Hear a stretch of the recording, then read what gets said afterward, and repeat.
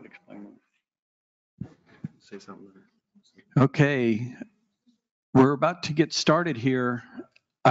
Before we get started, I just wanted to check to see if anybody, just to make sure y'all can hear me if you're virtual. If you don't mind putting a response in the chat, just tell me if you can hear me.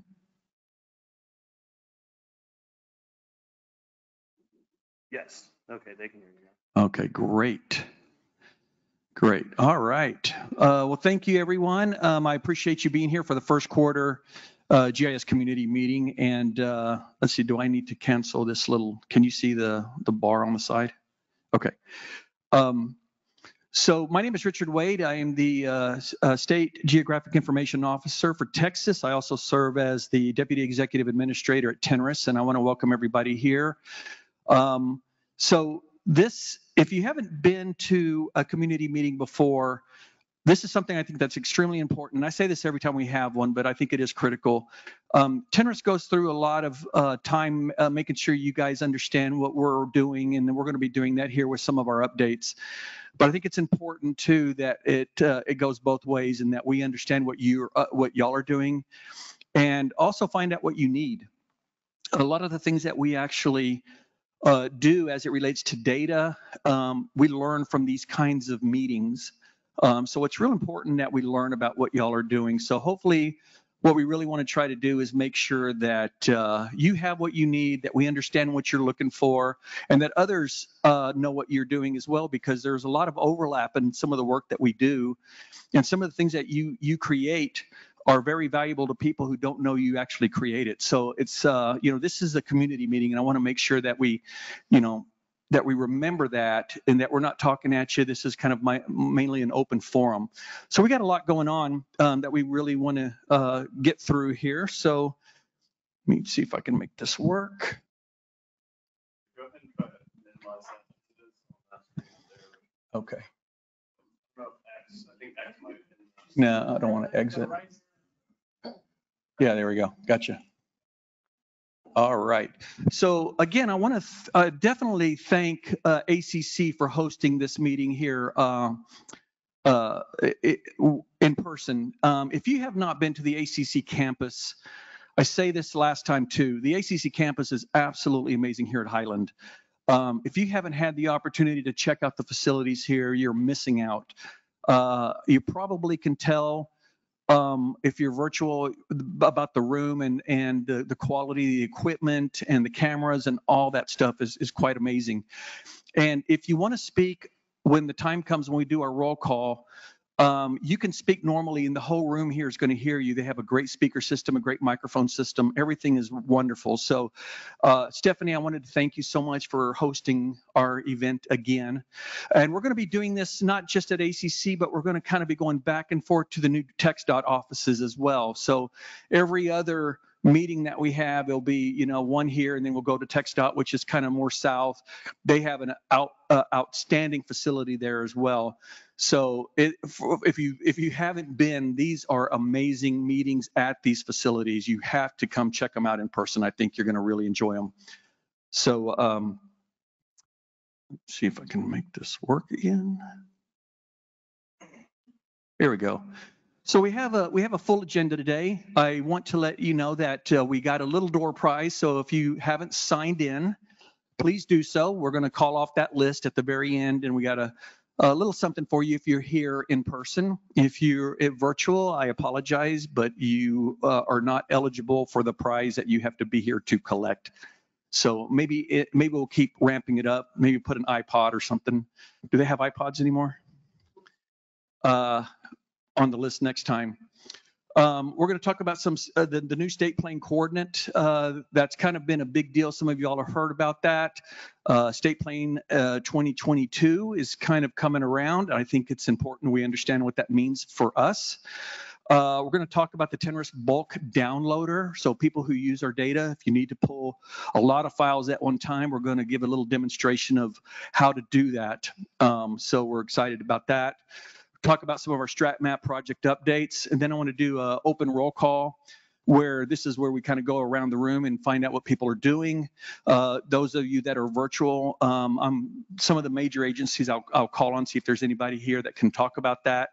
And then if there's anything you want to say, it can be a job posting you have or a need you might have, feel free to raise your hand. We'll virtually, and we'll call on you, and then you can speak. Then we have a special presentation from Cam Draper at Data Axle. They have an amazing address type database. I hate to say it's just address type. There's a lot that goes on with this data set, and you can almost learn anything and get any type of information from an address point that you could ever want.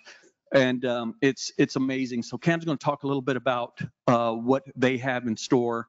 And there's some state agencies that are using that. We just wanted to make other people aware that that data does exist.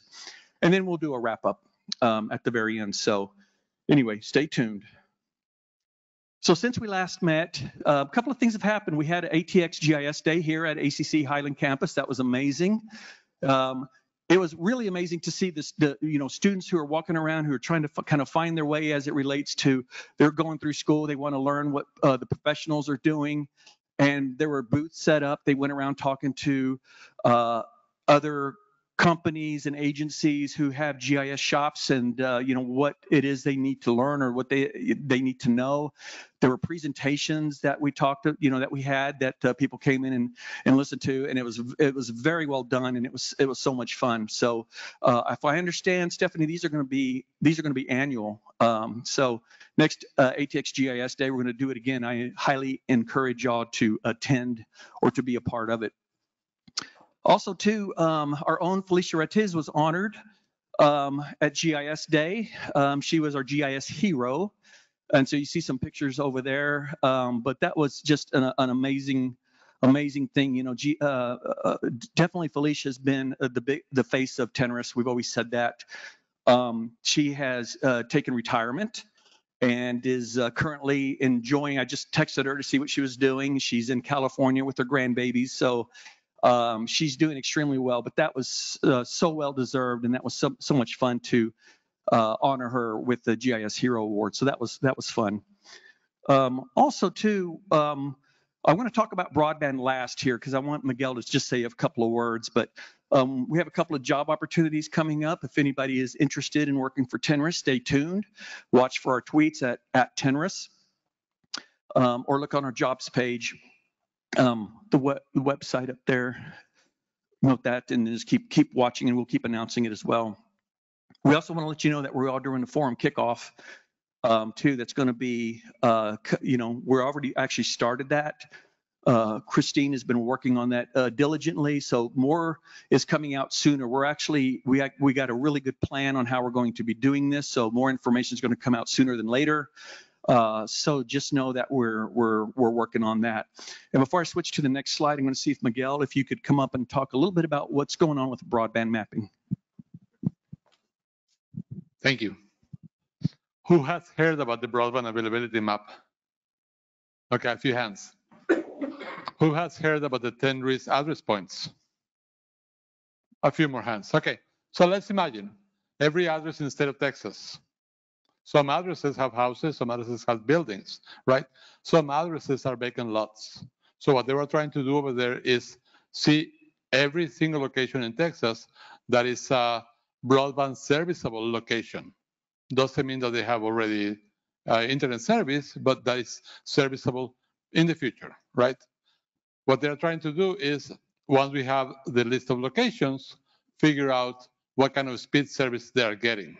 And for that, we work with the internet service providers. So not we, but the Texas Comptroller of Public Affairs work with the internet service providers and with a company called UCLA to match those speeds and make speed maps to see who is eligible for funding to develop further the infrastructure and getting fast internet into the house. So they break it into 3 different tiers. The one is as no service. That means you have 20 megabits per second or less. I think that's the number, or nothing at all. That means you are unserved. If you have between 20 and 100 megabits per second, that is underserved. And if you have 100 or more, that means you are served. So all those locations that are served are not eligible for funding. And the idea is that the state of Texas can ask the federal government for funding to improve the internet infrastructure in the state, so everybody can equally access health services, information services, can access to renew their driver license online, and things like that, that we take as granted, but not everybody has. So that is the idea of it. Another part of it is the Federal Communications Commissions, I think, FCC, has a fabric of address points. And sometimes we see that some of those address points are broadband serviceable locations and are not included in there. So when that happens, there's something called a challenge. And that sounds like a wrestling or something, but it's really just telling them, you're missing a spot here, you're missing a dot here. People like you and me can say, okay, my house is not on your fabric. Internet service providers can say, okay, all this subdivision is not on your fabric. And people, representatives of the state, like the Comptroller of Public Accounts, can do a batch challenge saying all these 100,000 locations are not in that fabric. And then FCC reviews that and say, oh, yes, you're right. 80% of those that you gave me are not part of fabric, and I'm going to improve them, and they can become eligible later on. Any questions on that? I think it's everybody's on the clear. I think we're good. Thank you. Thank you, Miguel. Yeah, I think you're going to hear a lot more about that if you haven't already. And the data are going to be just getting better as we move forward. So we also are planning to try to have the comptroller come and talk a little bit more about that at a future meeting, maybe give you some more details. So thanks, Miguel. As I mentioned, the forum is going to be October 23rd through the 27th. We're still working out the details on exactly what days are going to be on there. It will be at our normal place at the JJ Pickle Center, the Commons Center there north where we always had it. So again, yeah, keep looking out for that. We're always interested in presentations and talks, and if you know of keynotes or any really good speakers you think would be really good and dynamic for our event, I would love to hear from you. Feel free to send me an email on that, because that's how I find, you know, a lot of folks are from you guys. So definitely keep that in mind. So I'm going to go ahead and turn this over to Miguel one more time to talk about basically the new geospatial standard that we have. I know we've talked about this a little bit. There are some people coming maybe a little bit weirded out about what this might mean to your data. And so hopefully Miguel can clear some of that up. So I'm going to turn it back over to Miguel. Thank you again. Okay, who here think that the Earth is flat? Any flat earthers over here? Okay, I need to see you two at the exit later on. Who here can agree with me that Texas is a big state? Okay.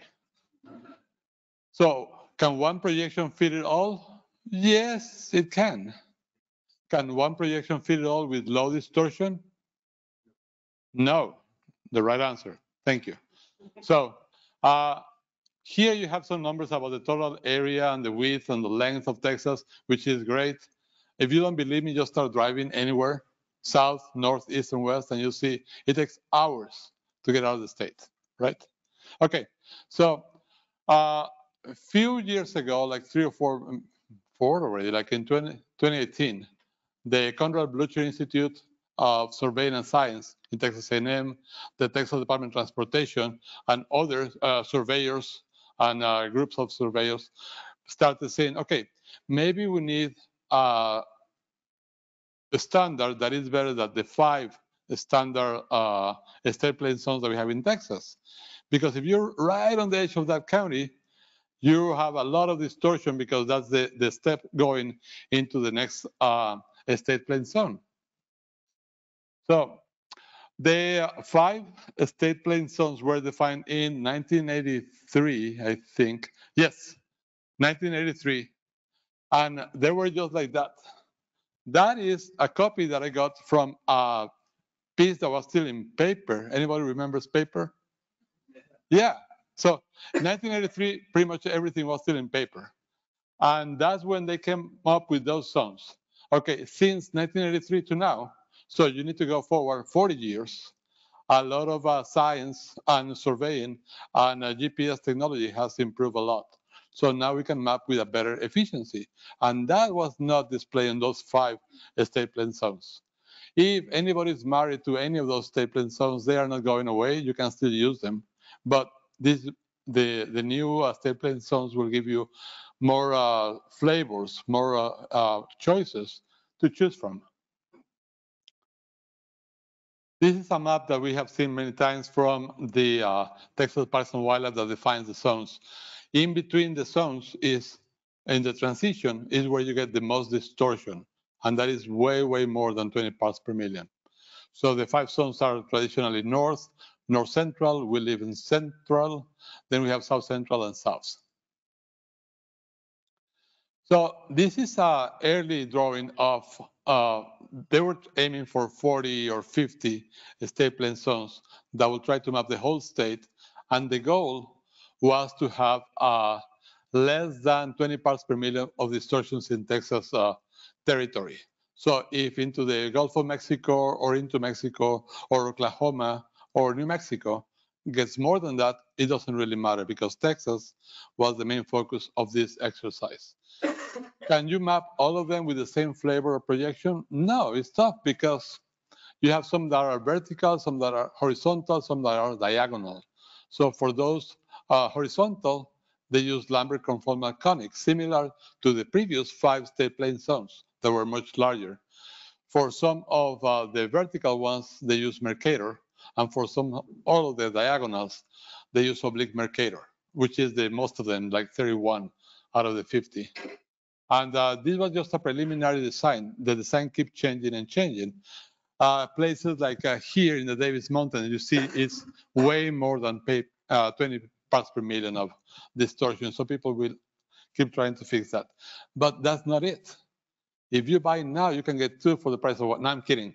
That's not it. That was not the end of the story because as we keep discussing this, we said, okay, what if the airport is right in the middle of 2 different projections? How are you going to manage that? What if the county is in 2 middle projections? What if the city of Houston is in 2 different projections like there? I said, no, we want to try to keep the city in 1 projection, the airports for sure in 1 projection, and the counties for the most part, the whole county in 1 projection. So the thing kept iterating and iterating, and we have like meetings every couple of weeks for 3 years, which are a lot of meetings, discussing that. In those meetings, we'll discuss designs. Okay, we have 6 possible designs for this projection, for one of the 50. In the one on the left, we get values of 30, 31 parts per million. The one of the right, we get a little bit less for the, I think it's the Bolivar Peninsula and the pass over there. So we decided that the one on the right is better than the one on the left. And overall is better. So we go checking on it. So we have like votes who think design 6 is better than design 1. And we eventually decided for design 6. So after years and years and that, a lot of Excel spreadsheets, a lot of graphics, trying to map the distortion overall in all of the 50 different low distortion projections for Texas, we came up with final designs and final definitions. These are the definitions for all of them. Do you need to memorize that? No, you don't. Because the idea is that once those are have the final approval from NOAA and the National Geodetic Survey, that TNRIS is going to be a repository for those definitions, and eventually Global Mapper and Esri and QGIS will start adopting all those 50 new definitions, but without losing your 5 already familiar state planes that we already have. The final design looks something like this. Rather than trying to make a too general projection over there on the Davis Mountains, we have a very localized, and for the rest of the areas, we're going to keep using the 5 state planes that we already have. All of them, for the great majority, is try to keep it here in between plus minus 20 parts per million. So most of Texas is green. There are some yellows, yes. There are some reds, some blues. For the most part, that is the result of 3 years of work of, I don't know, 25 or 30 people. People much smarter than me, people that know what they're doing, came up with those designs. And I think, oh yes, that email said, okay, you have a preliminary approval of your state planning zones, but we want some minor tweaks and changes. And the NGS offer to make those minor tweaks and changes that will not affect the distortion in any way, but will make it better for the public, for us. And we jump at the opportunity and say, yes, please do it for us. And after they do it, it's going to be officially approved. So we're expecting by summer of this year, they will be officially approved. And I think that's it. Any questions? Yes.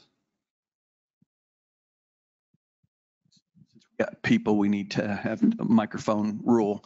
So Miguel, can you talk a little bit about what that meant for our control points when we went through this process? If did this outline maybe any discrepancies within our control or data control, and what are we doing about that? Okay, can you hear me with this? So while we were discussing that areas of subsidence in the coastal zone of Texas, kind of west of Houston, we were thinking, okay, what about the control point in those areas? Is that still valid? And it was still valid, it was still official, but the need to reposition those survey control points was apparent. So people at the Conrad Blucher Institute started resurveying those monuments, and for 2 or 3 days. So all the variability goes away after 8 hours. So for 2 or 3 days, they will reposition them and send corrections to the NGS, saying, okay, this point, the new current position is in reality like 1 foot lower and a few inches to the right and a few inches to the south. That way, people doing surveying can use the new low distortion projections with the new control points to reference all the properties and all the systems and all the geology and all the studies that can be done with low distortion projections. Yeah, we have some questions. Hey, we have a question from Bruno Blanco. It's, when are these new state plane projections expected to go live and be adopted by Esri? I don't know about Esri, but I know that the NGS will probably get them approved by the summer of this year, 2023. And after that, I think it will come back in the next iteration of the software, right? It will be fixed in the next version. Yeah, my understanding is, and if Esri's on, they can correct me or weigh in, but my understanding is that they're waiting for these things to be finalized so they can finish their, developing the conversion tools that will allow you to convert, back and forth from the different projections. So, and I believe they've already are way down that path. They're just waiting for final approval. So hopefully soon. Any questions from the audience? Any more questions online? Okay, thank you, Miguel. Appreciate it. One thing I did want to bring up on this is when this first started, I guess several years ago, that was one of the concerns we had, was a lot of these areas were computer defined and not necessarily people defined. And one thing Miguel had to go do is kind of look at all the areas to make sure they weren't crossing airports or certain areas that we definitely did not want those to be cut between different projection areas. So I think we did, they understood that, and we provided them a list of things we needed to have changed, and they took those into account. So we were very, very happy we got to do that. So, okay, we'll move on if nobody else has any questions. All right. So I'm going to turn it over to Chris Repka, our senior developer, to talk a little bit about our bulk downloader. So Chris.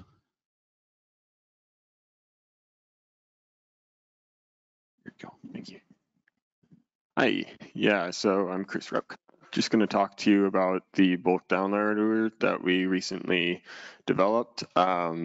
a second version of. Has anybody used the bulk downloader before? Okay, so a few over here internally. Has anybody used data.tinris.org before? Okay, lots more. So one thing that you might have come across on data.tinris.org is you might want to download a lot of data all at once. But right now they're chunked up by, these areas, so all of the counties. But the bulk downloader basically enables you to download all of this data in one go. And we can open it up right here. So this is the bulk downloader. And what we're going to need to do in order to get all of these areas, all the resources for this collection, is copy the ID of the collection right here. Eventually, within the next few weeks, this will be up in the description here, so it's easier to grab. But we're just going to copy that.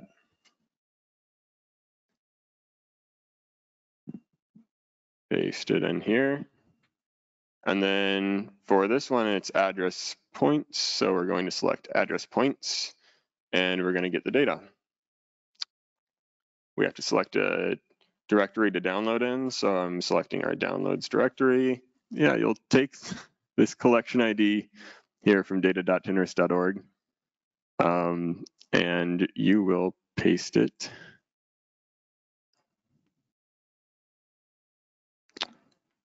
right in this box right here. And then after that, you can select browse and select the folder that you want your data to be downloaded into.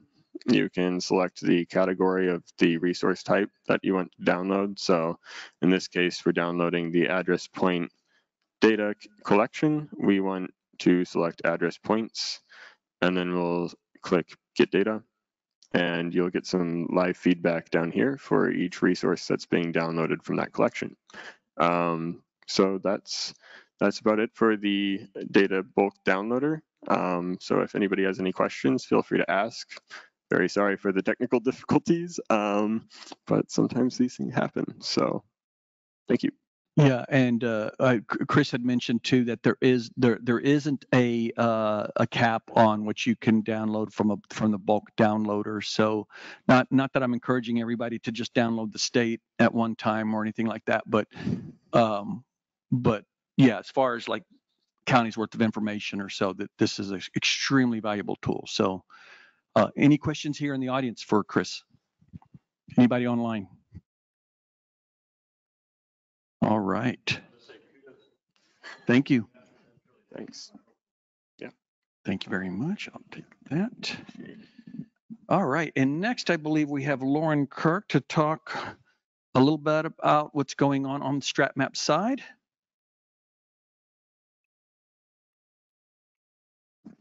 Is this on? Okay, cool. Hi, everyone. My name is Lauren Kirk. I'm the Geographic Data Coordinator at TNRIS. Thanks for coming today. I'm going to talk to you guys, give a couple project updates on some of the stuff that our StratMap program is working on.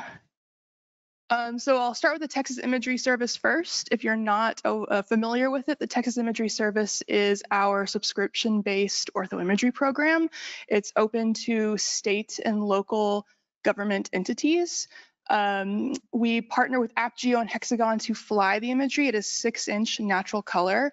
And we aim to do full statewide collects every other year at this point. So currently our most up-to-date statewide collection is the 2020-2021, which is live in that service. And then in the summer of 2022, AppGeo and Hexagon flew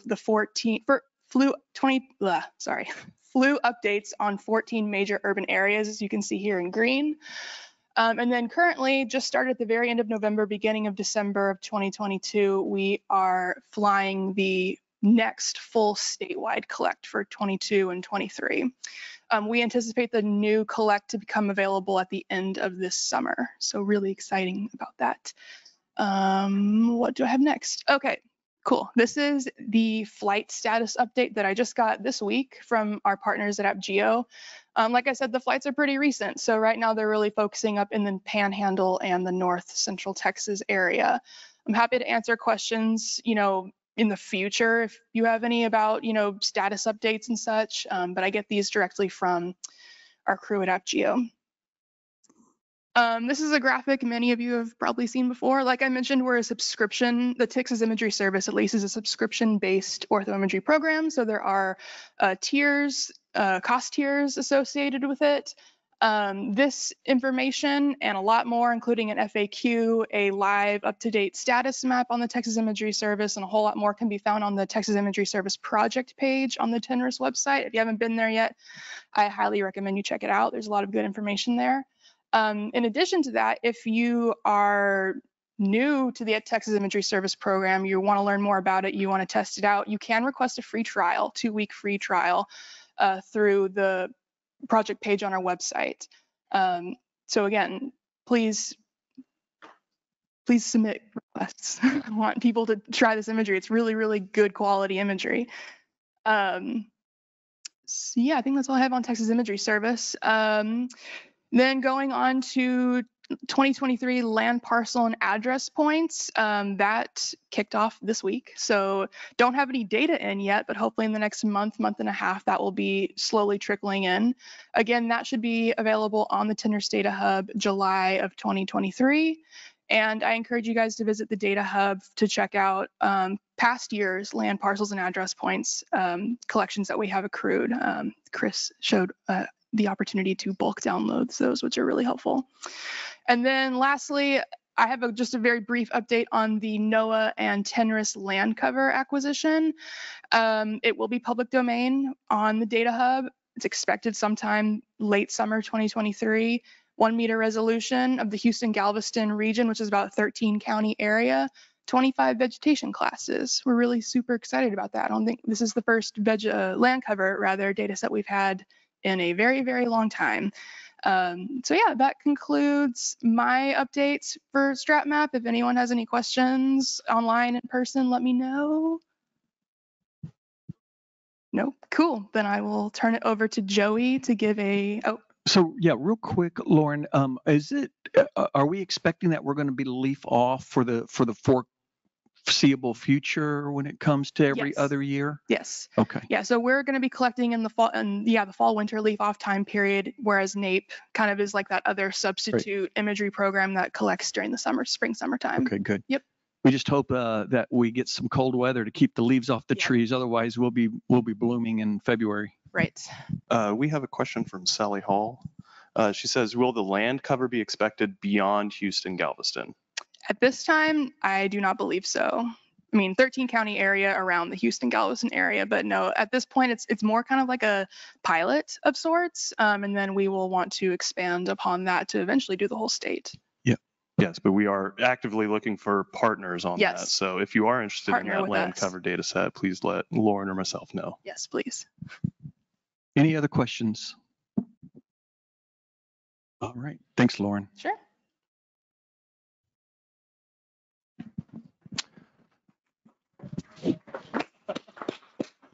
Hi, I'm Joey Thomas. I'm the StratMap manager, and I'm just going to be talking a little bit about the Lidar acquisitions that are ongoing in the state. So we have some great new updates. We are currently in the process of acquiring the El Paso region and the Upper Clear Fork, Brazos Huck areas, which are these blue areas here. That is going to be at our standard specification, the 4 points per square 10 centimeter, and then the additional classifications of buildings, vegetations, and culverts. We are also informed that the USGS is doing a collection down in the Rio Grande Valley, down in South Texas there in that green area.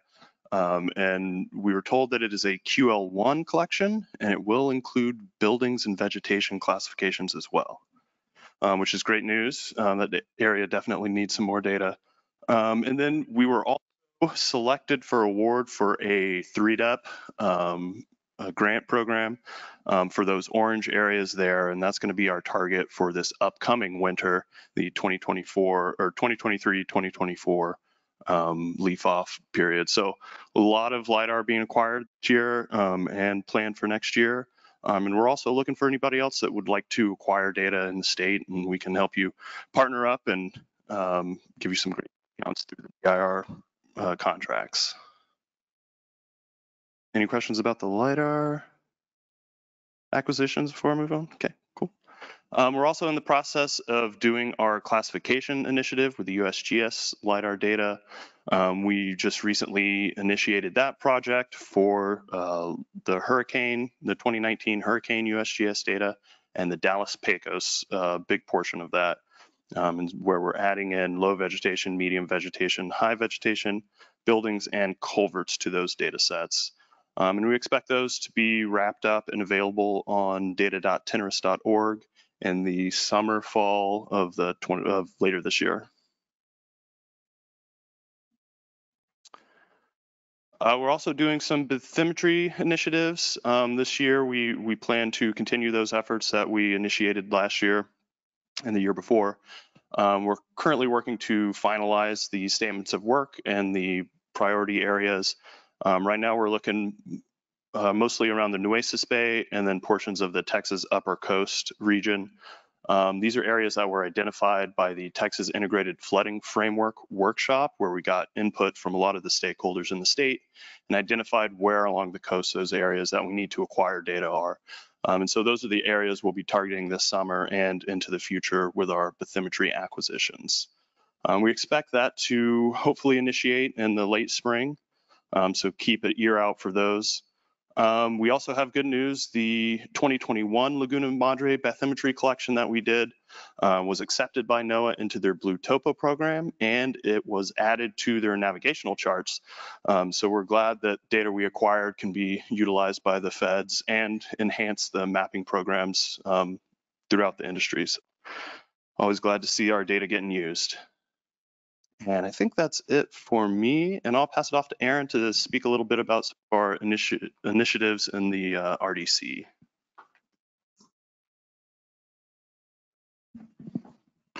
Hello, everyone. My name is Aaron Pierce. I'm the GIS specialist managing the Research and Distribution Center, RDC of TNRIS. I just have a quick little update regarding our georeferencing projects. We have scanned all of our imagery unique to TNRIS, and we're looking to start a georeferencing project to get that going next. We're looking to start that either in the late spring or early summer of this year, so that'll be coming up pretty quickly. As I've talked about before, that's going to be imagery that is more urban or metro areas along the state, and just kind of a collections unique to TNRIS. If you have any questions, feel free to email me. If you have any questions in the audience, feel free to ask, or if we have any questions, yeah. How will you be doing this? Yeah, so that's actually something that we are still wanting to work out with whatever vendor that we decide to go with for the project. We've gone through a few testing ideas of different ways to bulk georeference, and we're still kind of settling on a good route to go in regards to this project. Correct, yes. Yeah, any other questions?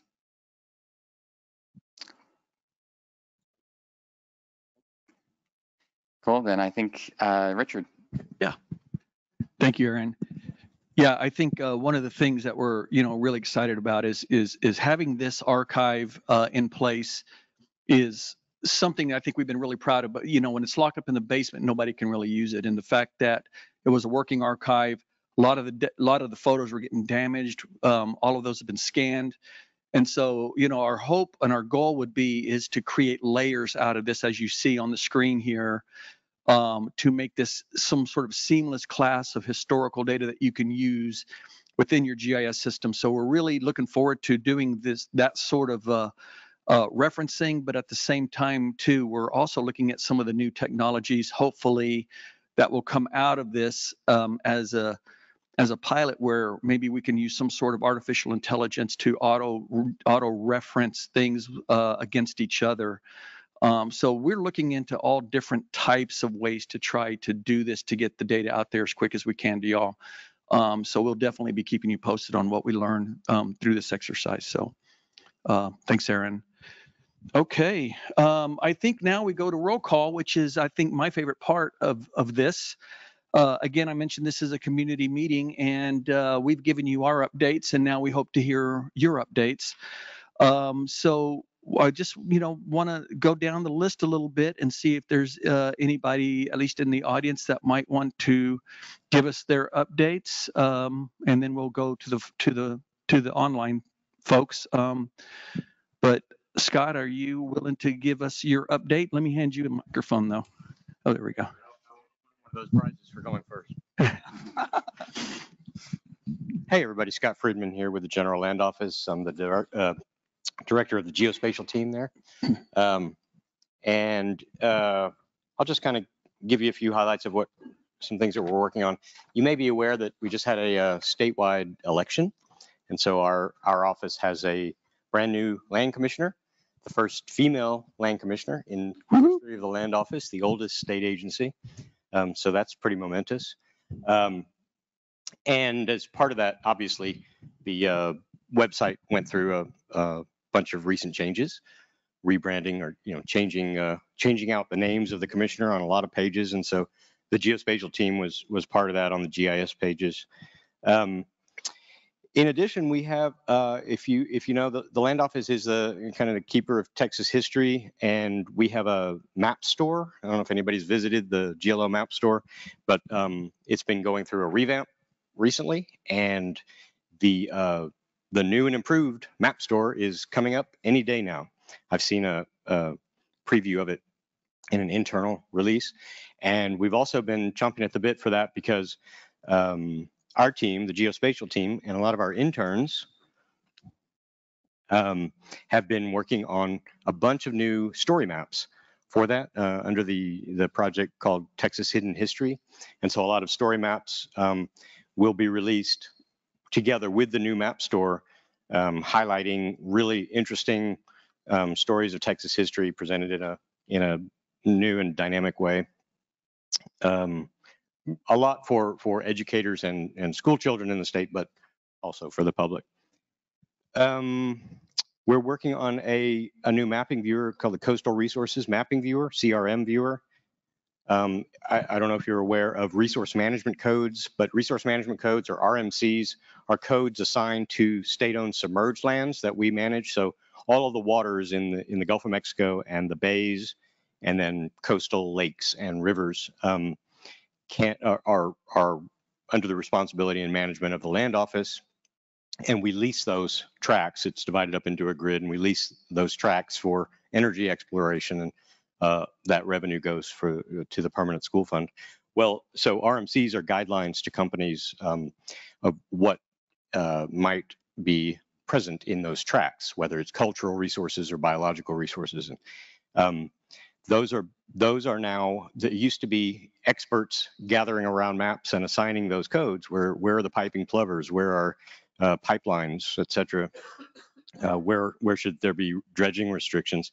Now it's all data driven. And so those data sets, we're working on an RMC data hub where those data sets that drive those codes will be available for download.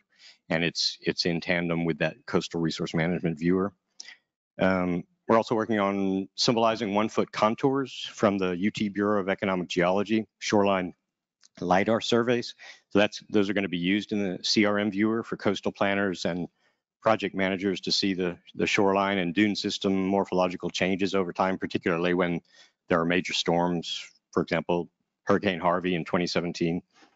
And then with generous funding and support, StratMap funding through TNRIS and the GIO, we are building a new permanent school fund land layer based on the Railroad Commission. Thank you to the Railroad Commission for their publicly available land grid. And we're about 60% done with our target deliverable for this year, and about 45% done overall with the PSF tracks, the permanent school fund lands. After that, there'll be another 5 or 7 year push to do the rest of the state. I don't know if you know, but PSF lands, permanent school fund lands, are about 13 to 14 million acres in the state. And that's where a lot of the revenue comes from for public schools in Texas.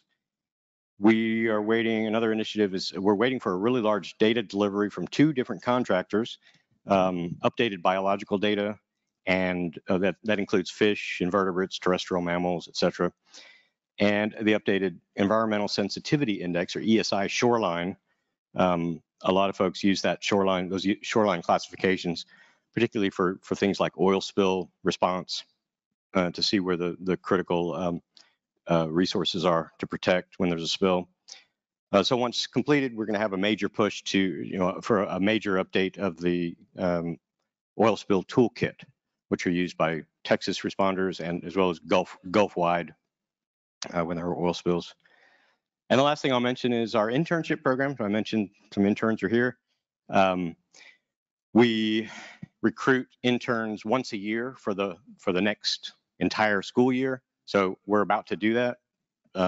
Probably we'll release our call for applications next month.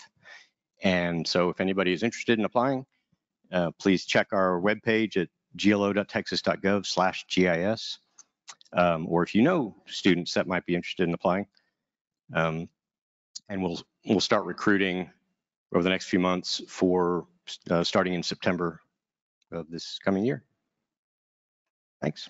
Great. Scott, thank you. Any questions for GLO? Okay. Hey, hang on to that because I'm about to call on Travis right behind you. Travis from TxDOT, I think, can provide a few updates. Yeah. Hey, everyone. My name is Travis Scruggs. I'm here to represent TxDOT. And I don't have quite as lengthy a list of topics as Scott did, but there are some good ones. So hopefully y'all have taken a glance at our webpage. We finally, after years of effort, convinced IT to give us a Maps and Data tab on the TxDOT homepage. It's right there, front and center. So now you can have direct access to all the great work and data that we've spent decades producing in some cases. So please check that out. We also, speaking of the election that just happened, we now have updates to our legislative maps and data available on that Maps and Data tab. So if you want the most recent political boundary layer with all the updated names for elected representatives for state, Texas, Senate and House, and then also US House, all that data is available on our website. It's piping fresh. Just got updated earlier this week. We also want to mention the electric vehicle infrastructure plan. You can find that on the website if you dig a little bit, but it's easier, honestly, if you just Google TxDOT EV plan. This plan has now been approved and is moving forward. TxDOT is in charge of a very large sum of money that I cannot remember the exact sum of, but we are deploying a very large number of electric vehicle charging stations across the state. And the EV plan details the process by which those funds are going to be used to build those charging stations and how they will be distributed across the state to try and equitably provide access to EVs, both in rural, especially in rural areas, to encourage adoption in areas where that infrastructure was not previously available. So that's really exciting. We also, just on that same note, it's also really exciting to see, kind of off topic a little bit, but ERCOT has a website where you can check out daily production across the state for like how much energy is being produced across the state, how much is being consumed. And it's just really encouraging to see that something like 64% of the energy being generated on average in the last month or so is all renewable in the state. So things are, I think, trending in the right direction. So check out that EV plan. I think it's a really encouraging read and where our state is kind of headed in the future, in the not too distant future. TxDOT is also, I mentioned this last community meeting, but we are spinning up a UAS program, so a drone program. We're still in the testing and acquisition phase. Can't give a whole lot of details about it because, of course, acquisitions, but it's an exciting step for TxDOT. There are other DOTs that have been doing this for a couple of years now. We're finally taking the steps to try and catch up. And I think once things get ramped up, it should be a pretty significant change in how we do our business. I'm excited, Scott. We still need to sit down and talk about how GLO is doing your drone work, but it's a good reminder for me to reach out to you after the meeting. Also, we are going to, like my branch, the mapping branch inside TPP and TxDOT is going to have an intern as well in the summer. So by the time we have our next meeting, and maybe even before, I should be able to provide an update on that and when to look out for an opening. And that's it. Thank you. Travis, thank you. Real quick question for you. Do you know if TxDOT is received or is receiving any infrastructure fund money that's recently been available? I've been hearing a lot about other states who are receiving from this infrastructure bill that's been passed relating to EV and stuff like that. Is Texas taking advantage of any of that? Well, if you mean specifically for EV stuff, is that the question? Yeah, primarily for EV. That's what brought it up in my head because I know that's kind of one of the big things. But any other things transportation related that might be Yeah, I mean, I think down the pike. So TPP, the division that I'm in, the Transportation Planning and Programming, not computer programming, confusingly, project programming. We're responsible for helping allocate, I think, this year, $87 billion worth of infrastructure spending. So, and a small portion of that will be related to, now I should be careful quoting a number that I'm not 100% sure on, but I believe it's $87 billion. But yes, a small portion of that is going to be related to EV charging stations and infrastructure across the state. And I think if you check out the plan, one of the first round efforts is putting at least one bank of charging stations in every county in the state.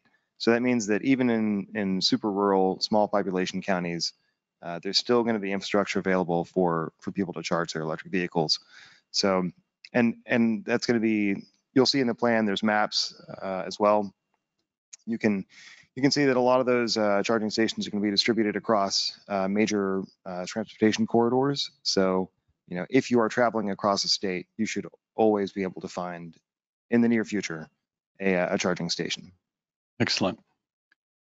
Any questions for Travis? Anything online?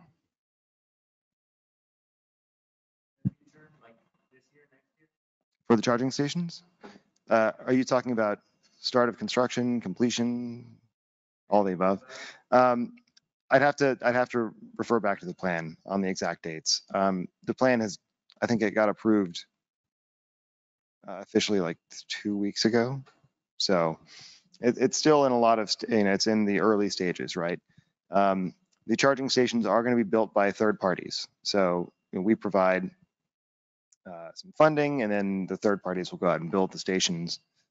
And it'll be, there was talk about trying to get, TxDOT to incentivize use of the new open sourced standard, the Tesla standard charging. Yeah, Tesla has their proprietary charging port and cable, but they just open sourced it. So now anyone can use it, and you can charge up to 1 megawatt or something through it. It's crazy.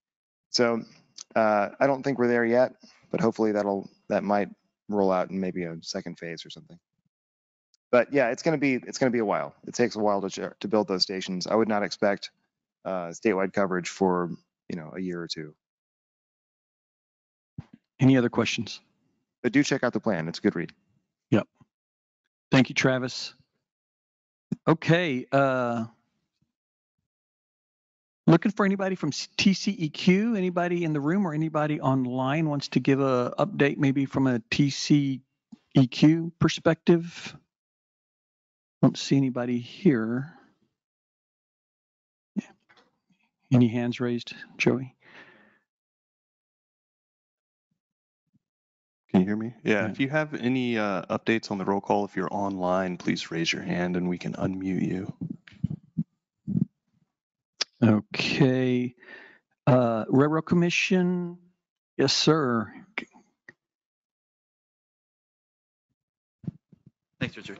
Good to see you. Hey, Good afternoon, everyone. I'm Jared Ware. I'm with the Railroad Commission. I'm the Director of Critical Infrastructure Division. And kind of our biggest project this past year is building what's known as the SB3 map. So the map that tracks the electrical infrastructure for the state of Texas. And so it took us about a year. We had the first iteration in April.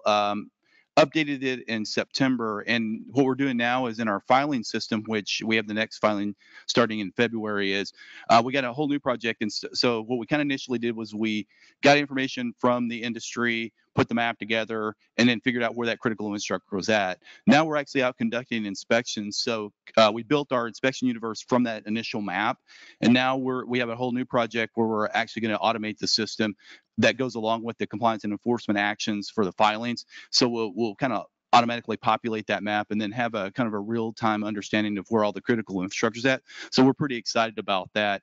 Another initiative that we have going on, it's very similar to kind of something we had before, was we have an online portal where you can see where all the well plugging activities occurring across Texas. And so with the federal funding that we received this year, we have several $1 million worth of plugging activities going on across the state. So you can see the state funded side of it as well as the federal side of it as well. So we're pretty excited about that. It's a really large environmental project, and we're really happy with where that's at and where it's going. And then we're also having other states kind of replicate what we've done here in Texas over the last couple of years. So kind of cool thing also is we're the only ones that regulate the natural gas industry for the electrical supply chain and that critical infrastructure. So we've had some interest in that from Louisiana. I got a call from Nigeria on that too, because they're starting their regulatory processes. So I would say here in Texas, we're doing some really neat things. We're innovating across all of our agencies, and we work together with Public Utility Commission on this map. So other opportunities we have. So I stood up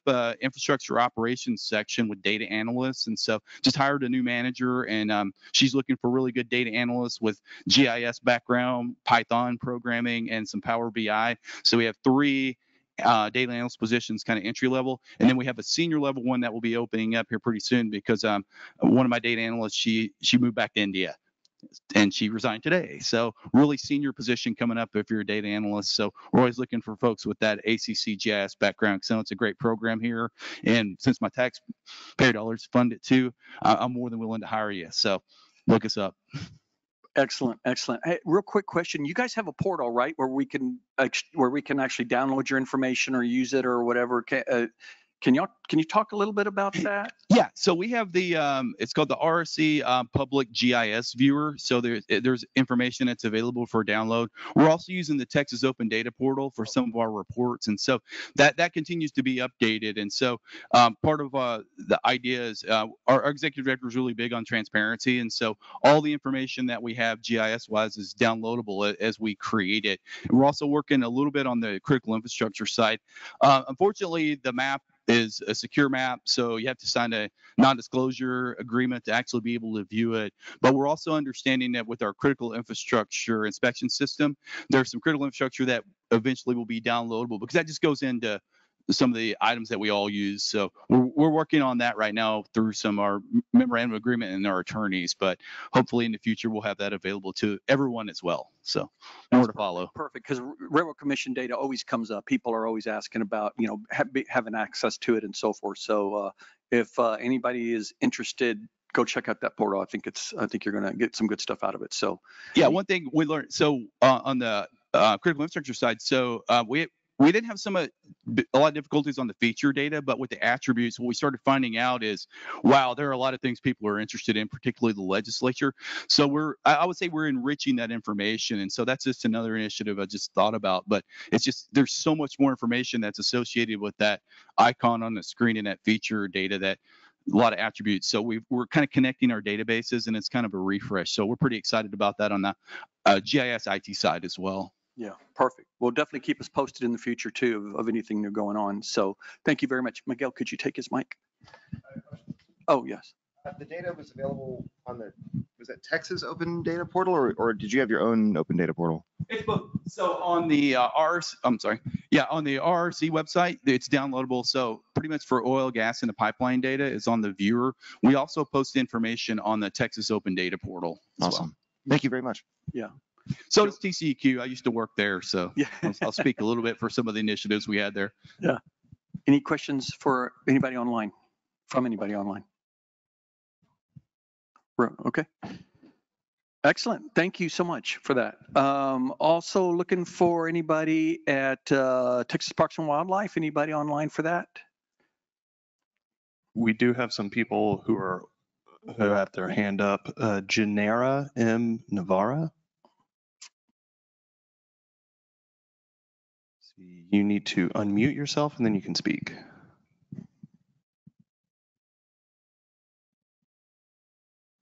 Oh, nope, they put their hand down. Never mind. Okay. Okay. I actually got a couple of updates that Jeremy actually sent me, so I'm going to go ahead and just read through those real quick. But if you did not know that the Texas Parks and Wildlife turns 100 this year, so that's a pretty big deal. And they've the state parks board was actually founded in 1923, and so they developed a website called texasstateparks.org/100 years to commemorate their 100 years. So my understanding is that it's a really good kind of blast through the past of the parks and wildlife. So check that out for sure. Also, TPWD biologists and natural resource specialists continue to use mobile GIS applications primarily in the field across the state for their work using ArcGIS online platform as a primary data hub. So obviously we talked about that before, but this is something that they've really been increasing there at parks. Also, they've started to migrate internal processes only or internal projects only from AGO platform to recently deployed ArcGIS Enterprise Portal, using some of the best management practices developed in-house to best serve TPWD now and moving forward using all this new to them technology. They're going to also be working toward expanding that technology out to their more external stuff as well. So still working through that, and I know they've been working on that for some time, so this is actually a really big step for them. So hopefully we can get Jeremy here at the next quarterly, maybe to give us a little bit more of an update on what that portal might look like. So I would say if you have any questions, but I could not answer them if you did. So so we'll move past unless there's anybody else online that has a question or thought. Okay. Okay, I've got one more. I just want to check on CSEC. Is anybody from CSEC here or online? Okay. Joey, I'll turn it over to you. We have Janny Fung. Let's see. All right, Janny, you're unmuted. Go ahead. You don't hear me? Yes. Okay, so hi everybody. I'm representing the City of Austin Enterprise Geospatial Data Group. So my group comprises of mainly base mapping. My sister group provides the enterprise applications. And then we also provide the addressing for Travis County. And so I just wanted to provide an update on our website. We do provide, I'm going to post it in chat, but we provided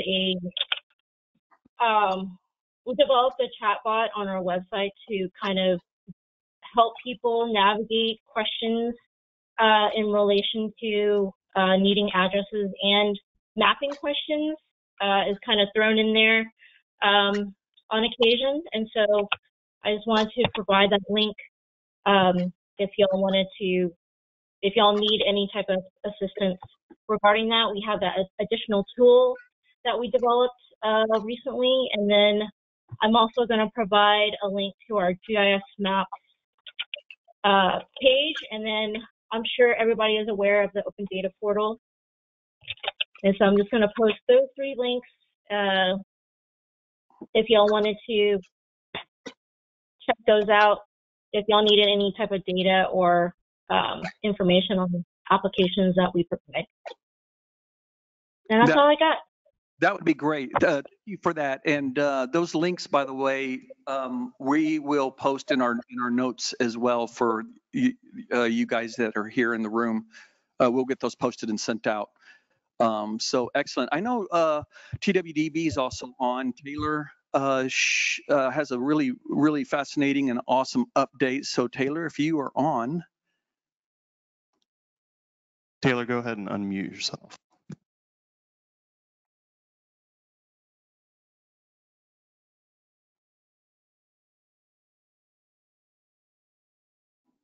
Don't be shy.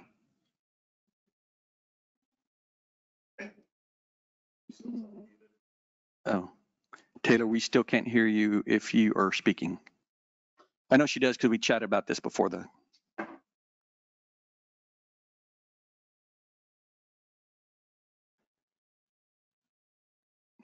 No one, Taylor? Okay. So essentially, Texas Water Development Board is developing a water data hub. Basically, it's kind of all things water. It's like it's the Internet of Things, but we're calling it Internet of Water.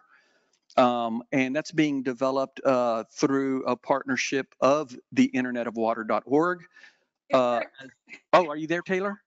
I'm here. Yeah, it wasn't letting me unmute. Sorry about that. Go for it. Not to interrupt you, but yeah, we've been building a water data hub for Texas. TNRIS has been developing it, and we spent a really long time doing an inclusive, human-centered design approach to really make sure that we were listening to stakeholders and building a system that was intuitive and meeting their needs. So after, gosh, almost 2 years of work, we will be at the Water for Texas conference in the TNRIS interactive space with them demoing it. So if you're there, please stop by. But essentially the goal of the hub is really to have an intuitive system so you can search, index, document, and access all different kinds of water data across the state. This is really a cooperative effort, so we are not storing or maintaining the data. We are providing standard documentation through metadata and data dictionaries with these data sets, because we know that makes the data powerful, and our goal is really fair, so findable, accessible, interoperable, and reusable data.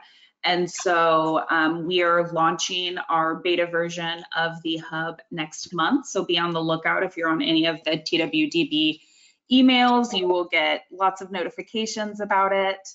But we will have all kinds of data sets, including lots of GIS resources related to water, as well as resources that are, somewhat related to water, like boundaries or soil and climatic data hazards. So we'll have a mix of all kinds of stuff.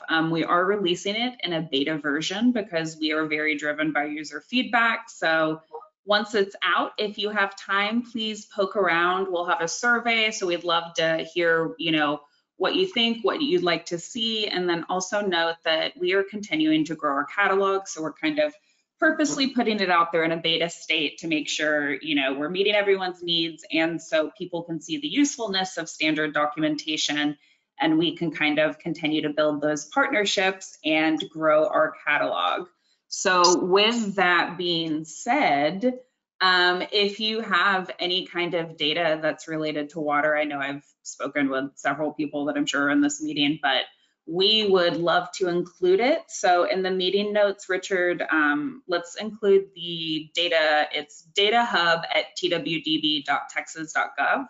But please reach out. We'd be happy to start working with you. And again, look out in a couple of weeks for the URL.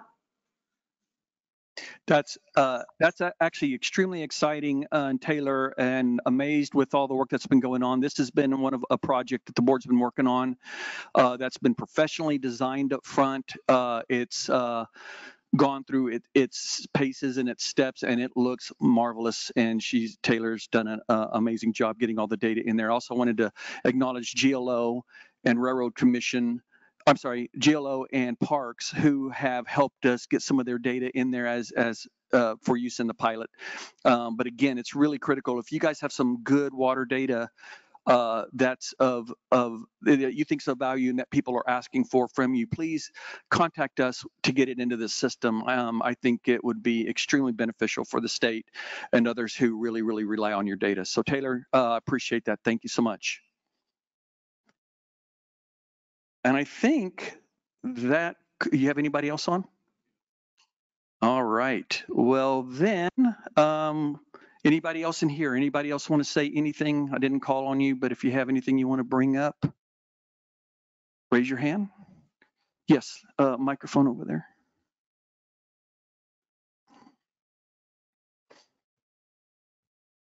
Hi, good afternoon, everyone. I just want to introduce myself. My name is Emily Faber. I work for the Texas Comptroller of Public Accounts. I'm the GIS team lead there.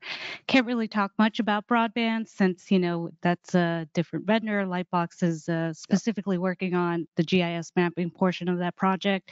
But I just wanted to introduce myself. This is my first time attending the GIO meeting. I know I sent you an email, Richard. Yes. So I just really briefly wanted to introduce myself to everyone, and I just hope to continue to attend all the meetings moving forward and see if CPA can contribute to any kind of discussion or contribution for, all the rest of the Texas state agencies. So Absolutely welcome. Thanks thank for you. being here. Mhm.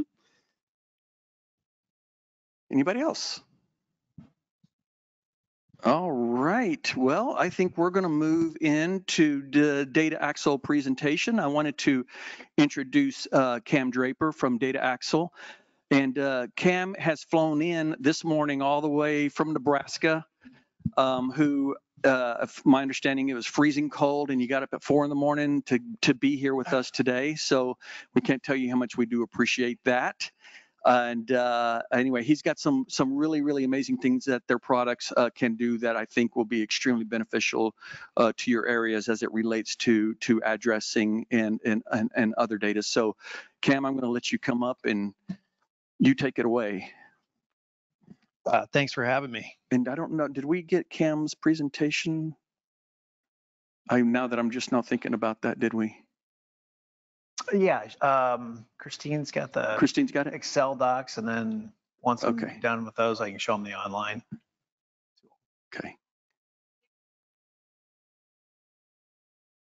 They were shared.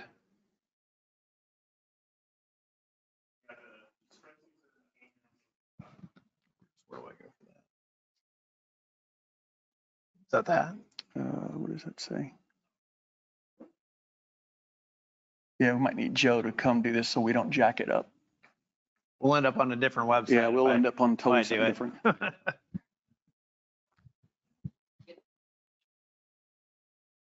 Okay, let's start with that one. Oh, this one. Perfect. Let me just open all. Yeah, well, yeah, as long as I can toggle.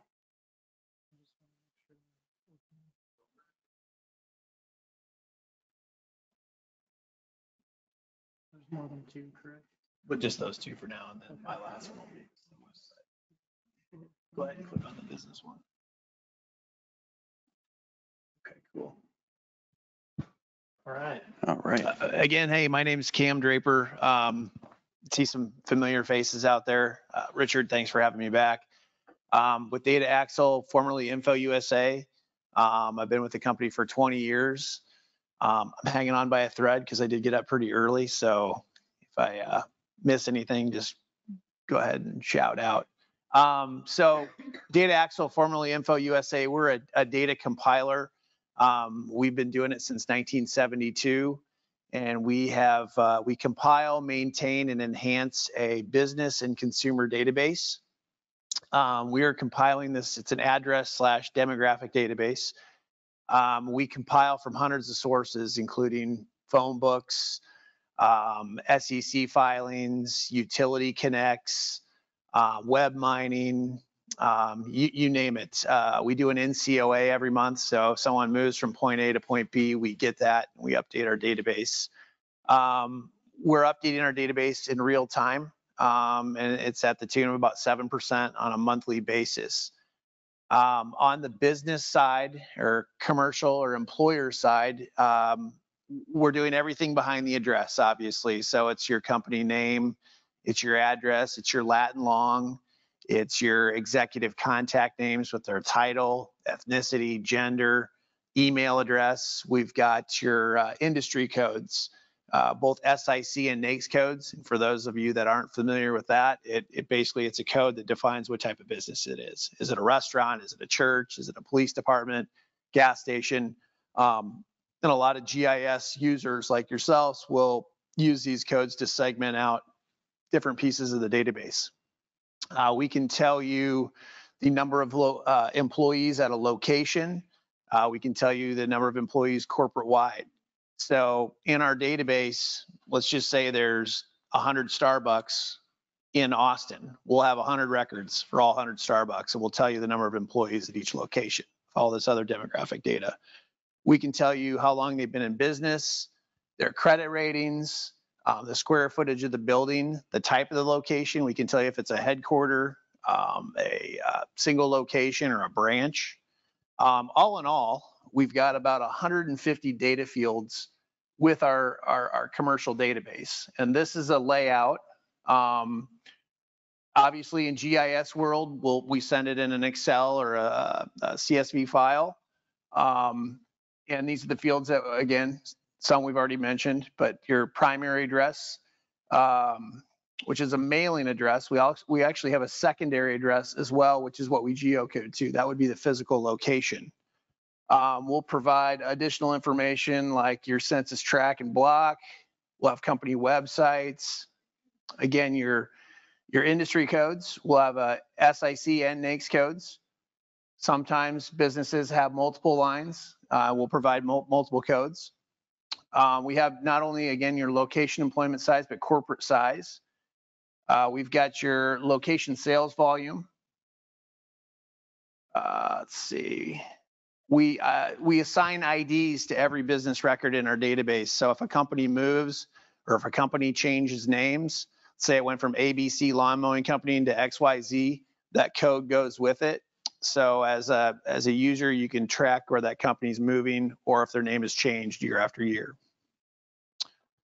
Let's see, moving forward.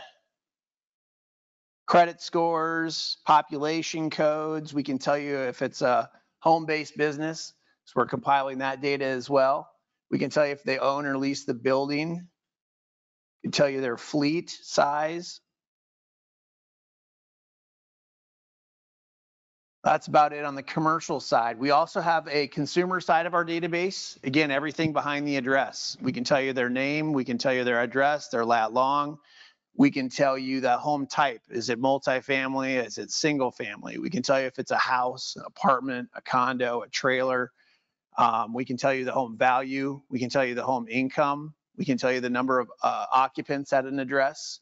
We can tell you the number of children at address. We can tell you if there's a veteran present, marital status, gender, ethnicity, language spoken in the home. All these characteristics behind the address. And actually, let me pull up consumer layout.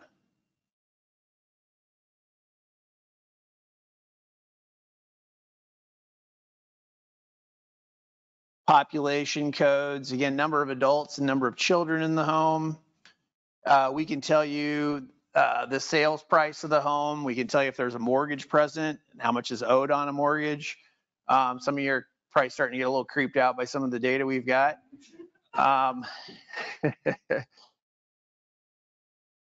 Let's see some other occupation codes. We've got it all. There are some data points that we don't provide on our standard output that we can append, like email addresses. We've got cell phone numbers. For law enforcement, we have items like social security numbers. We've got vehicle information, VIN numbers. We can tell you how many vehicles are at a home, what kind of vehicle, if it's gas or electric. We got all sorts of cool stuff. Again, on the consumer side, we do assign an ID. So if someone moves from point A to point B, you can track them. Political affiliations, we've got lifestyle data that we compile from like credit card purchases, online purchases, warranty cards. So if Richard's interested in golf, we may have that on his profile that he likes golf. We've got stuff like high-tech indicators, wealth finders, etc. Again, we update the database daily on a monthly basis. It's about 7% of the database, and it could be adding a new business. It could be flagging a business as closed. Ever since COVID hit, our closed business locations have become very popular for offices like economic development. They're trying to identify industries that were impacted by COVID. In regards to, I'm in the government division. I've been in the government division since 2003 when I started. So I'm working with federal, state, county, and municipal agencies, and you name it, A to Z. They all have different use cases. Some of our bigger users, Department of Transportation, Department of Revenues, Health, Environmental, 911 are all pretty big users, economic development, et cetera. That's our raw data, and that's typically what GIS users do. We also have an online platform, and if you're interested, I'll give you a little peek. It's more of it's a better visual representation of the data.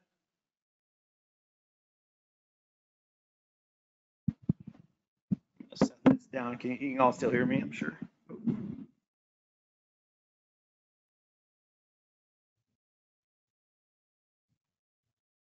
Any questions so far? Yeah, there are some questions.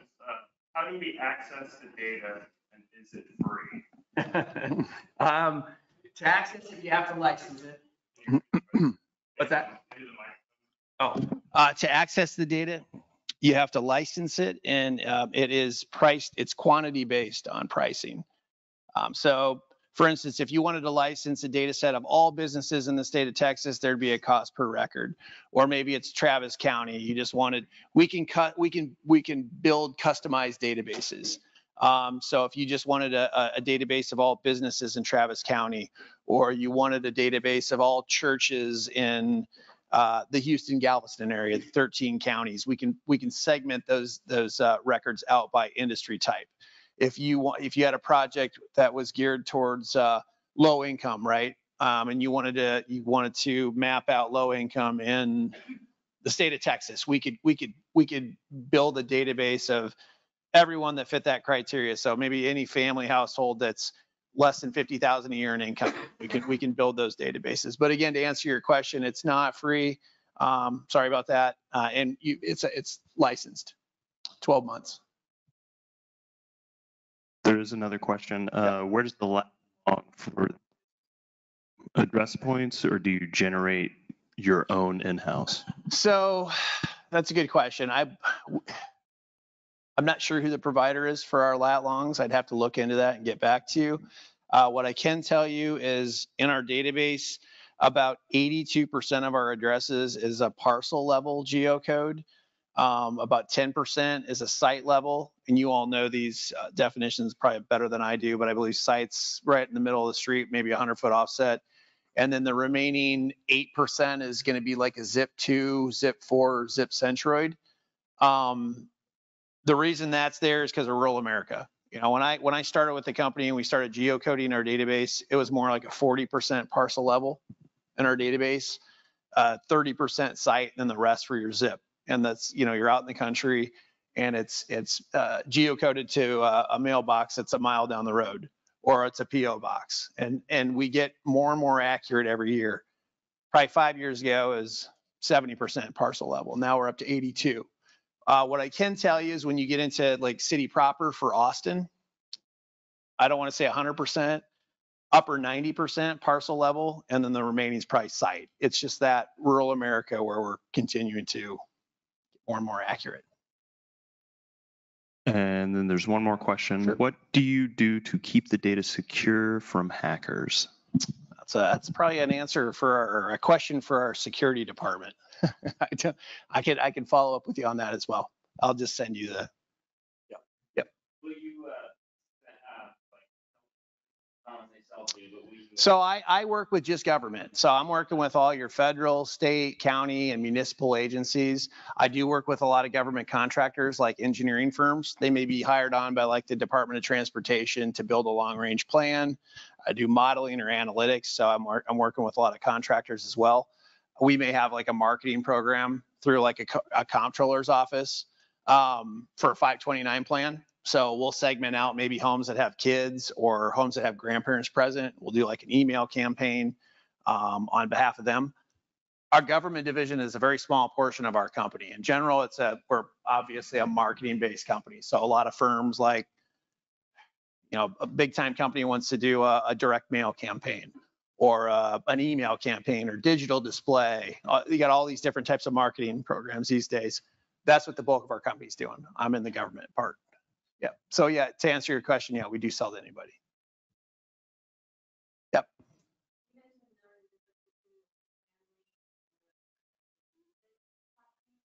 Okay.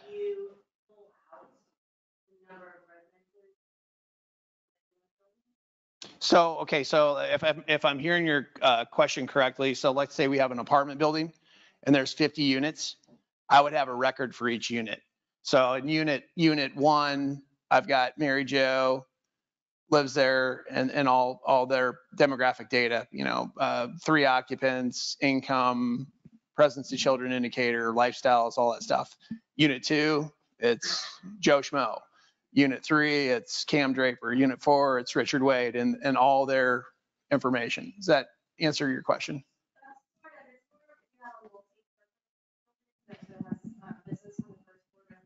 Yeah.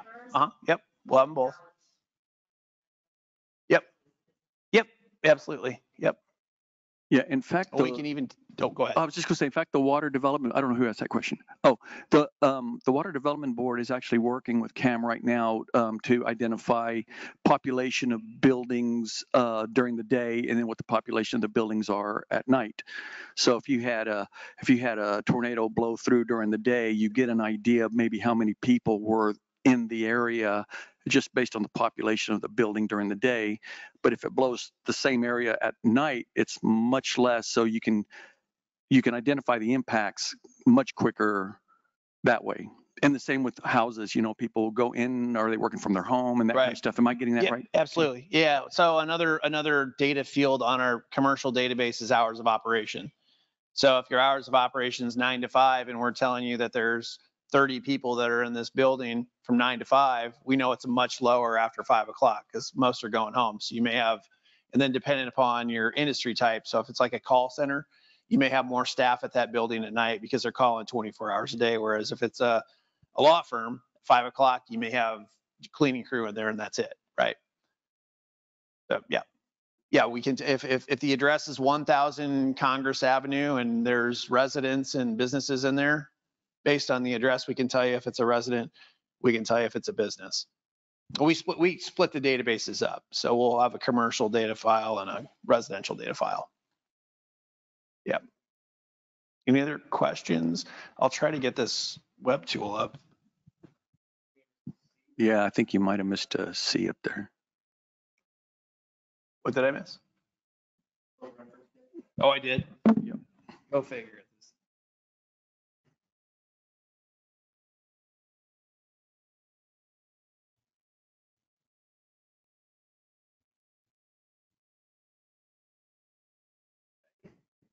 Right.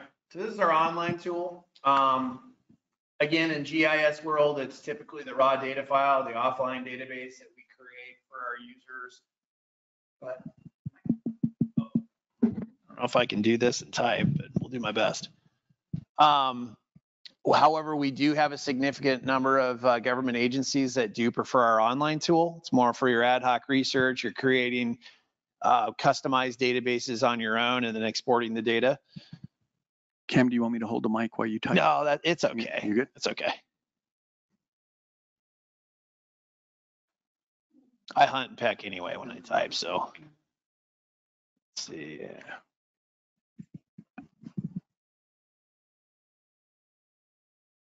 Does that work? No, of course not. Can everybody hear me? Oh, it's the audience, the online. Yeah. Okay.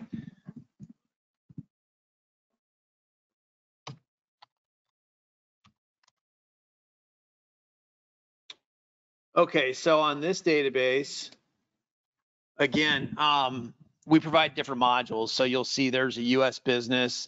Oh, and again, I guess going back really quick in regards to our commercial and our residential database, we do have historical years. So we can go all the way back to 1997 for business and back to 2005 for residential. In a lot of cases with a lot of our government agencies, they are looking for benchmark years. So maybe they want 2000. What did Texas businesses look like in 2010? And let's compare it to 2023, right? So we have a U.S. historical. We do have Canadian We have a new business database in the U.S. healthcare on the consumer side. Again, there's your consumer lifestyles, which is the bulk of our consumer database.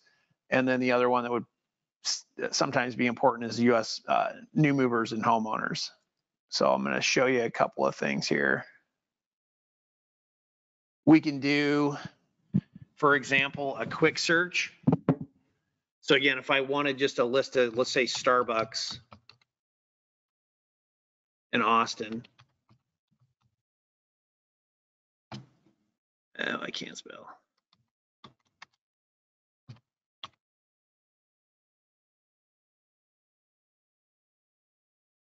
On the online tool, it covers all 50 states and the islands as well. So here, we just created a database of Starbucks locations in Austin. A couple of things you can do here. It's kind of unique is there's corporate linkage for starters. So if I wanted to identify where this Starbucks location, who their corporate, their headquarter parent is, I can click on that up arrow. And I've identified that Starbucks Corp is out of Seattle, Washington. We can do just the opposite with a down arrow. I can click on that and I can identify that Starbucks Corp has got 15,594 Starbucks locations that fall under its umbrella, right? I've got the capability to go into these detailed records, and this is more of that. So when we were talking about those file layouts that I was showing you, this is the online version of it. Just looks a little prettier. So you've got your location information, address, phones, fax numbers. We've got links to their social media on this. We even list job openings. There's your industry codes. So for those of you that aren't familiar with the SIC and NAICS codes, they're all mapped out here for you. So if I wanted to go back in and I wanted to know about all coffee shops, not just Starbucks. I can use that code right there.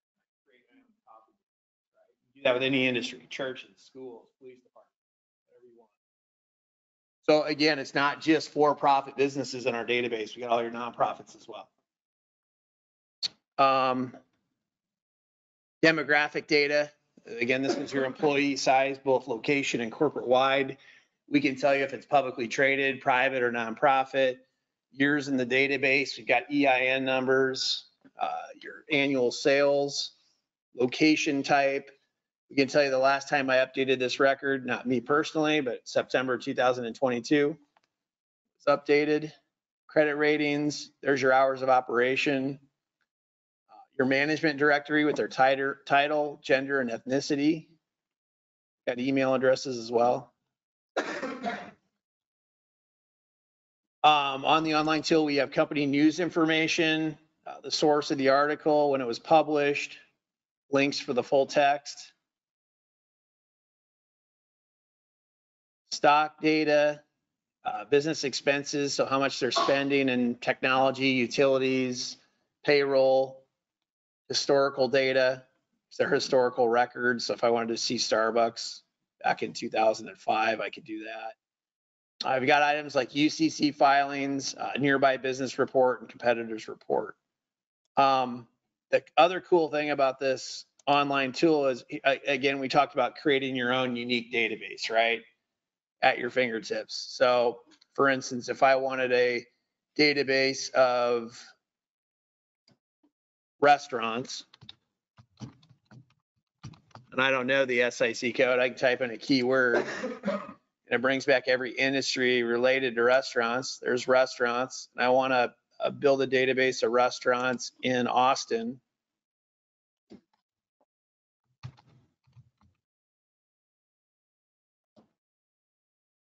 I can do that. And I've got a database of 3,318 restaurants in Austin, but I could take it a step further. Let's just say I wanted to target restaurants in Austin that have less than 20 employees. Update my database count. Now I have 2,496, and when I'm ready for that, I can hit view results. Now let's say I wanted to export this to Excel. I can hit download. Pick my file format, my level of detail. So if I wanted to customize the fields that I'm exporting, let's just say I want name, address, lat long, and employee size, and maybe their primary NAICS code or SIC code. I could customize that. And here you can go and, pick whatever fields you want to export. And then my last step is download. Download those 2,496 restaurants, export it right to Excel, and then load it right into your GIS software. Again, 9 times out of 10, 9.5 times out of 10, GIS clients of ours we're just building the database for them. Every now and then, the online tools.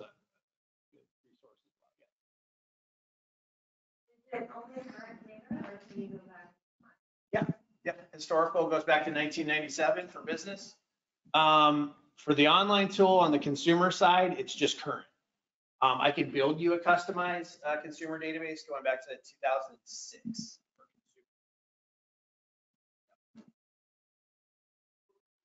Oh, I'm sorry, virtual people.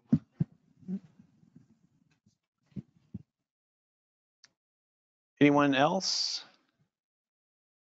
Do you want to take a peek at the consumer side? Is there any other samples you'd like to see, sample searches you'd like to see on the business side?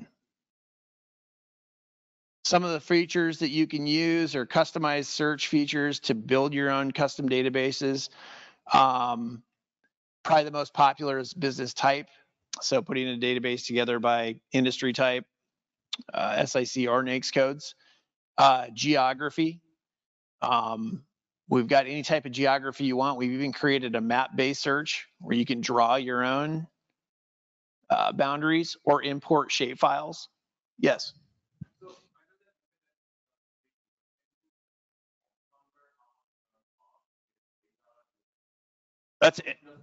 It's a good question. It's quantity based and it's tiered. So I would need to know your target first. So is it a database of all businesses in Austin or all businesses across the United States, or maybe, just a certain type of business?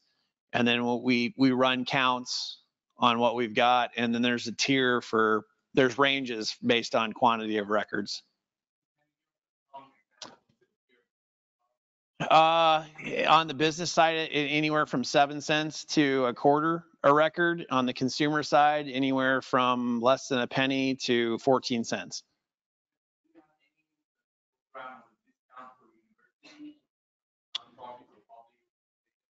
We typically, we can work with you on cost based on what you, so for instance, a lot of times you don't need all 180 data fields on a consumer database or all 150 on a commercial database. So if there's certain fields that you want, we can work with you on that. Yeah. Are you with Austin Community College or? No, I'm in the Okay. Okay. Anyway, we did a map-based search example here. Let's just use Austin, Texas.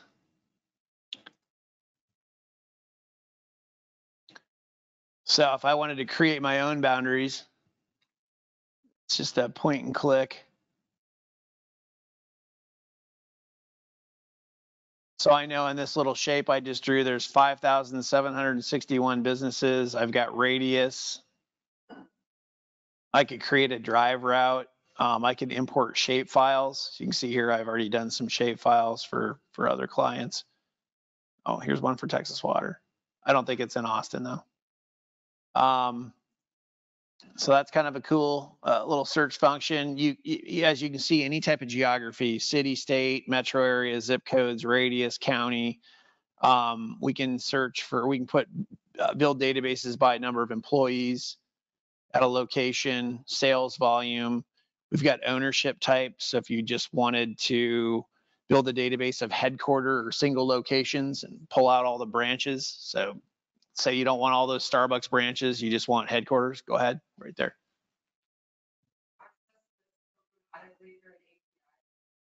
We do have, yes, we do have that capability.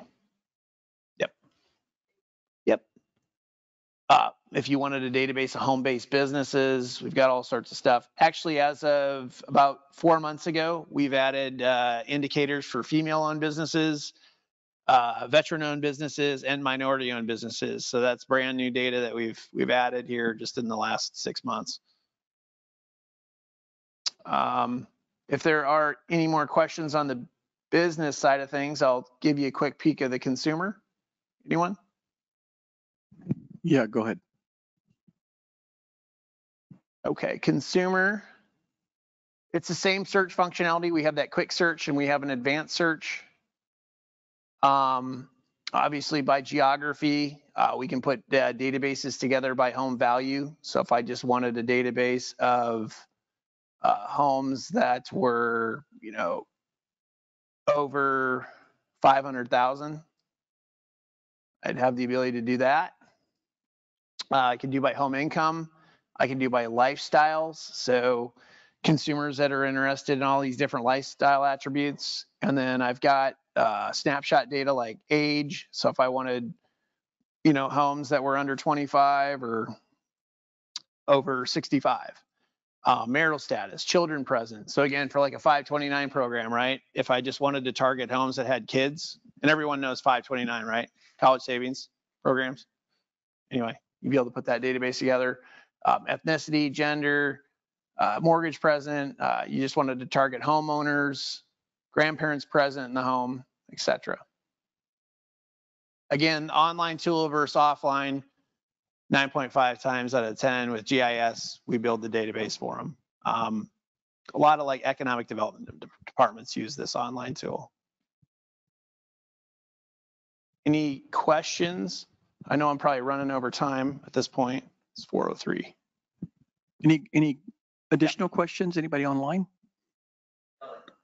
So if you look up the residential side, not in this database, no. We do have them, and it's something we would build into like a custom file for like law enforcement. So that actually brings up a good question, Cam. How do you keep this out of the hands of somebody who's going to do something not good with it? So this online tool is, we can either IP authenticate it for access, or we set up username and password. Mm-hmm. Yep. Okay, but do you vet the individual asking? So for this product right here that I'm showing you, we only provide for government agencies. Like okay. I can't go to, or ABC Lawn Mowing Company can't license this government tool for use. We have a tool that we do provide for the public that has a lot less sensitive data in it. Right. That will license to an ABC Lawn Mowing, or we have a public library product as well that's available for the public. But again, the sensitive data fields are not present. Okay. If so, somebody said, I want the social security numbers, I want this, no, the answer is no. No. Okay. All right. No.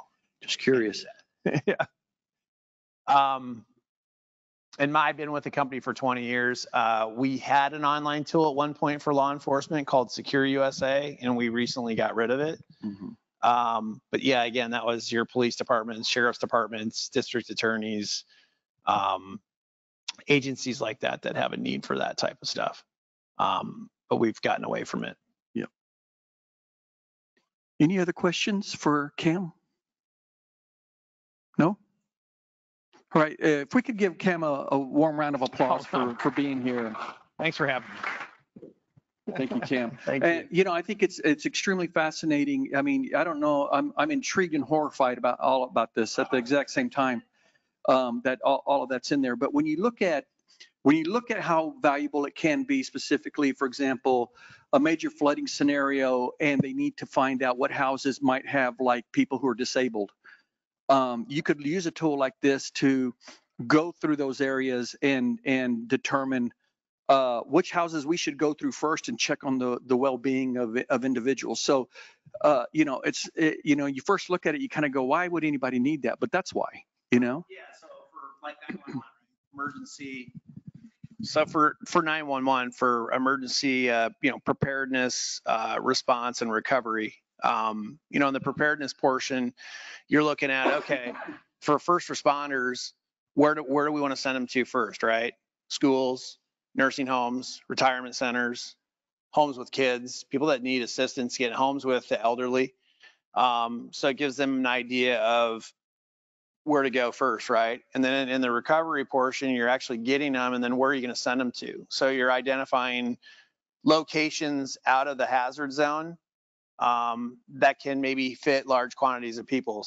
Again, schools, auditoriums, stadiums, churches, and then, you know, where are your closest food outlets, gas outlets, clothing outlets in regards to the response portion. And then the recovery would be assessing the damage. So if this block got wiped out, right, and you know on this block there's a law firm, a gas station, a school, a CPA firm, a grocery store, and then you have all that demographic data behind those business locations, like, okay, we know the X number of employees are in this location, X number in this location, we know the industry type, we know their annual sales volume, we can begin to assess damage, right? And then on the same on the residential side, you can begin to assess the damage. We know that an apartment building was wiped out, a whole, you know, 3 blocks of homes were wiped out. And you have all that information like home value, home type, home income, you know, how many residents were affected. So you can begin to assess the damage as well. Pretty good. Thank you, Cam. Really appreciate it. Yep. All right. Well, again, thanks, everyone. We got a couple more things here to just finish up here. Let's see if I can get ourselves back online. Can I?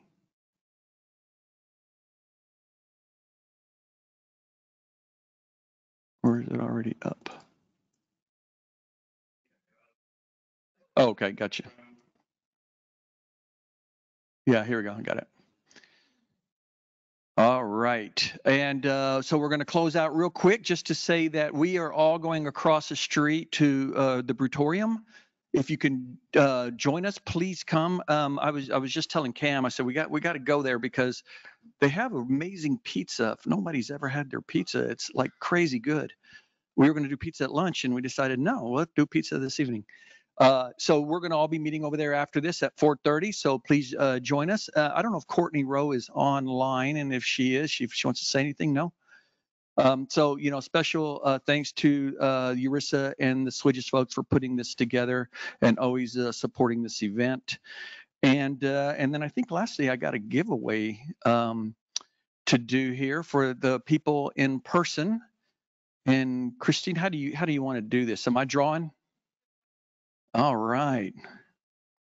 Scott Friedman. Hey. Oh, I'm supposed to draw first. Sorry. Watch it actually be Scott Friedman. Here or corresponding name. All right. This. All right. You are not. You. No. What number is that? 2. Scott Friedman. That is crazy. Oh, fine. I can't do that because now it looks too rigged. It's too rigged. That actually is really freaky. Number 7, Judith. Is it Judith Menzel? Judith, woohoo! Got a pop-up cooler.